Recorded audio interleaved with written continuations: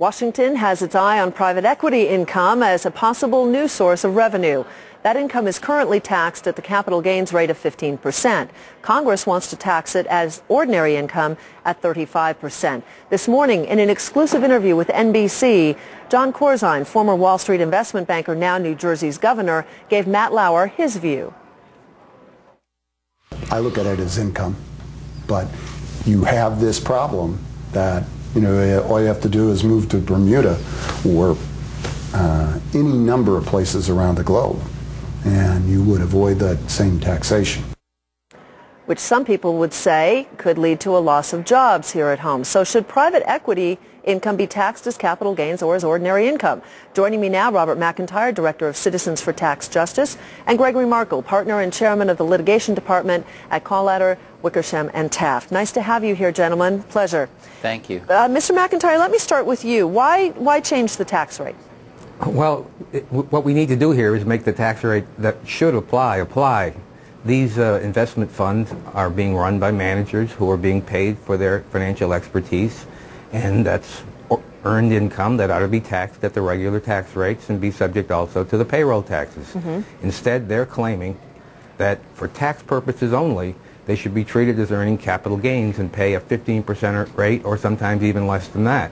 And it just doesn't make any sense. Why should corporate executives have to pay the regular rate? Ordinary working people have to pay the regular rates. Why are these guys being allowed to exploit an inadvertent loophole in the partnership laws and say, hey, even though we admit this is earned income, for tax purposes, we should pay it at a remarkably low rate? It's just not fair to everyone else. And, they have so much money, they can afford to pay a little bit more in taxes. Mr. Markle, what do you think? Well, I disagree with everything he said. First of all, the history here is completely wrong. There's nothing inconsistent with current tax law with the way the tax laws are being treated by the private equity funds and the hedge funds.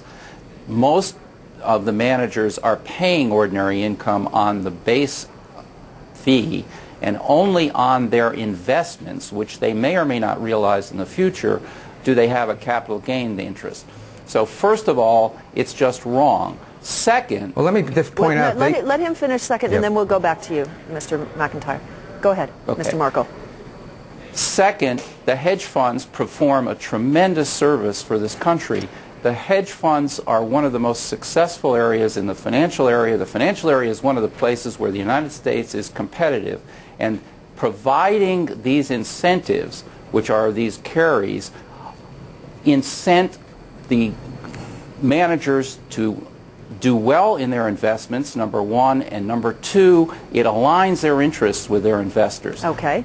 Mr. McIntyre, what about that? Well, let me just point out that Blackstone Group is in the middle of an IPO right now. And as part of that, they have put out documents with the Securities and Exchange Commission which state explicitly that to get around the Investment Act of 1940, they want to make it very clear that they are not engaged in investing. They are engaged in providing financial management services. That's the story they're telling the Securities and Exchange Commission. They just want to be able to tell a different, inconsistent story to the Internal Revenue Service. While they were right in the IPO statement, they're wrong with the Internal Revenue Service, and the loophole should be closed. Mr. McIntyre, what about those who claim, though, that as Mr. Markle pointed out in his opinion, that the hedge fund and the private equities dealers of the world create an awful lot of wealth for this country that trickles down and creates jobs? They don't create anything. They move money around. They acquire companies, lay off workers, lower wages, and then go public again with these same companies, but they're not in as good shape as they were before. Okay. Mr. Markle, what about that? Well, once again, completely wrong. Number one, they provide funds for startup companies and innovation.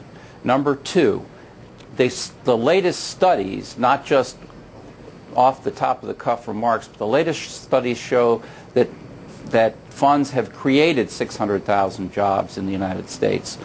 There is a premium on innovation. There's a premium on eliminating inefficient management.